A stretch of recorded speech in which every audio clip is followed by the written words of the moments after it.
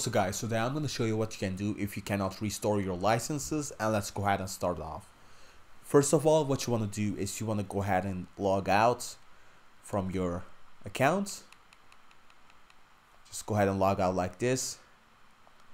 And then what you want to do is you want to get the most important account that you always use. So let's just say that this account right over here, let's see, this account is the most important account that has like the PlayStation Plus, all of the drip and all of the games that you have bought with.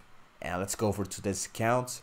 So what you want to do is on this account, you just want to go over to your settings, go over to users and accounts, and once you're on here, just go over to others, and on here go over to console sharing or offline play. So on here, make sure that your console is first of all primary, because you will have an issue, like most likely you will have an issue with restoring your license if your PlayStation 5 is not primary.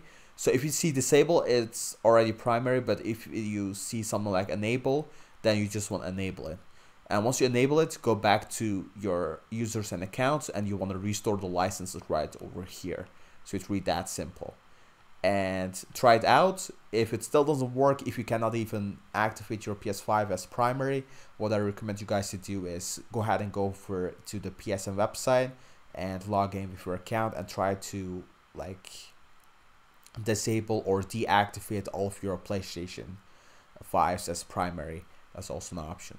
So yeah, that's basically how easy it is, guys. I hope you enjoyed it. Please leave a like, subscribe, and take care.